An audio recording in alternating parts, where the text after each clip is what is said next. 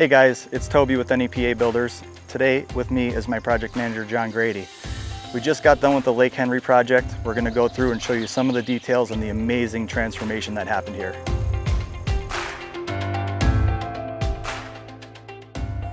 So the homeowner decided to go with Trex decking for both front and back decks. All the stairs, skirt board and everything is all Transcend Spice Rum decking.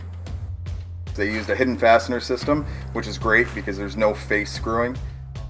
The railing system that they decided to go with is a black aluminum Trex railing with the round balusters. It allows more view of the lake and the surrounding wooded area.